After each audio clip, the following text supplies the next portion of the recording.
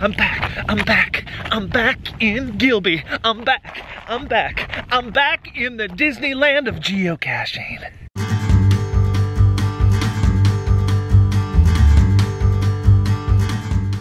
You know, when you visit an amazing place and you have a great experience, the whole time you're away from that place, you're dreaming of the next time that you can go back to that place. So I'm back guys, at the Disneyland of geocaching, and that is Gilby, North Dakota. This is the home of Trycacheus, an incredible gadget cache builder. And I can't wait to see all that is in store for this visit. Most of these caches are on the side of a country road. Country road, take me home.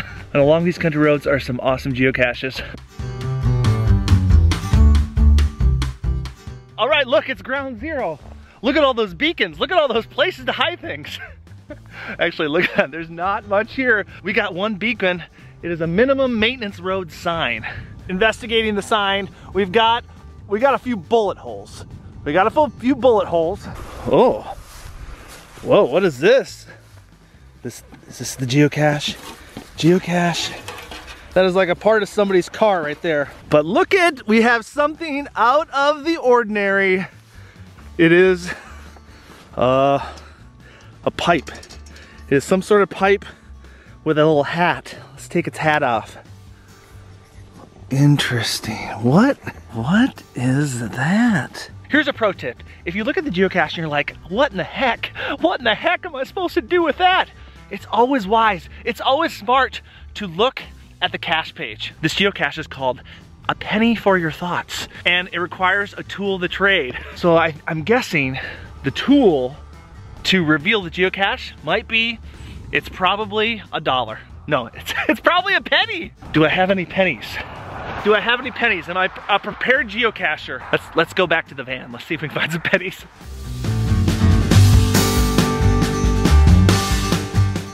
All right, here we go. Oh boy, now this is just embarrassing. What do we got here? We got some Reese's, we got some caffeine, Subway, envelopes. You guys, the inside of my car is just embarrassing. You guys have that junk drawer in your house where all the random stuff is? Well, this van has a junk drawer as well. Oh my gosh. Oh my gosh, I'm rich. So the question is, how many pennies am I going to need is the question. Let's bring a few. Let's bring some nickels, dimes.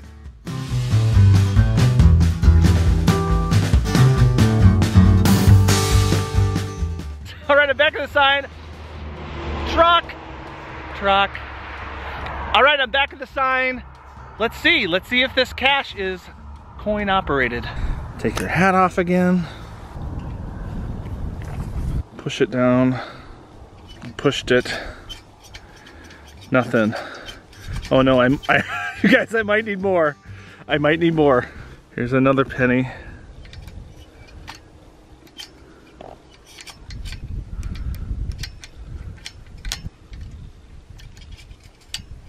All right, you guys, I might need a free hand for this.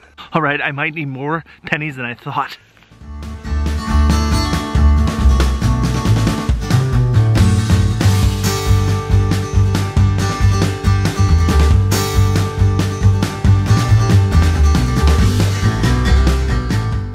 I got 3 pennies in, and I feel something down there.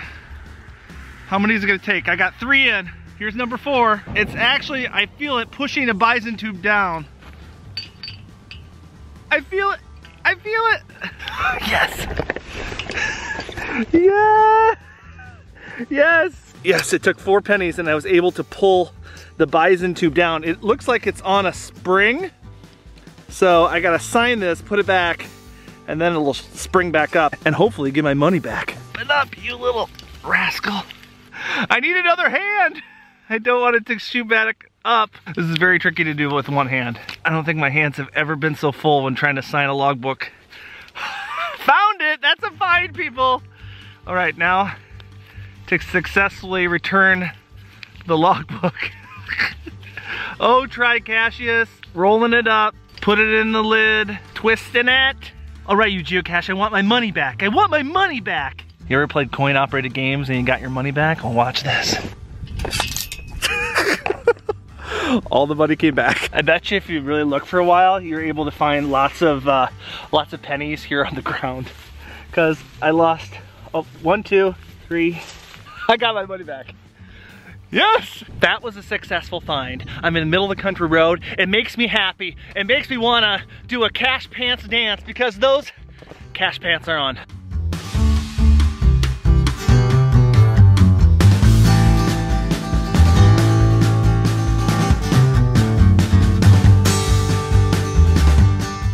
That was awesome. I've never got a bison tube geocache quite like that with some pennies.